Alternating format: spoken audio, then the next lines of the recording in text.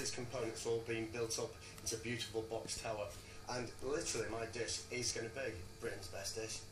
You're very sure? I am sure. John Burton Race is always a real stickler for people doing their chocolate properly, and he spent 2 years learning how to deal with chocolate and chocolate alone. Yeah. It's really tricky, isn't it? Well, later on you will be seeing how to do the foolproof tempering, step by step. Oh, dangerous words, Andrew. Dangerous words. All right, well, look, I'll let you get on. Fantastic. Catch up with you later. Fantastic. All right. Enjoy. Hello, Tom. Nice to meet you. Welcome to Best Dish. How are you feeling being here?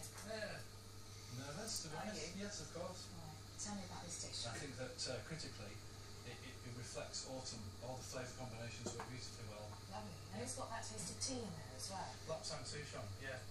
Smoked. They use oak wood to produce the smoke. So. All right, well, your hour is just about to start, Yes. so I'm going to leave you to it. Thank you very much. Good luck, Tom. Thank you. Cheers. Confident Andrew starts by melting butter, golden syrup and sugar as the base for his fruity flapjack. I'm actually a bit apprehensive about today. The sugar has to be the right temperature, the chocolate has to be tempered just right, all the components need to come together. If not, it's going to be a culinary disaster. I think I've actually got the winning dish. I think this dish is going to wow these judges. My dish is going to take them back to the childhood. Enough said, just give me the title now. Andrew has a lot to do, but he's already tipped off 2 elements, his chocolate brownie and his flapjack. So he makes a start on his honeycomb. This guy's going at 1,000 miles an hour. He's really motoring. Isn't it astonishing? It is. Is it a real dessert, though?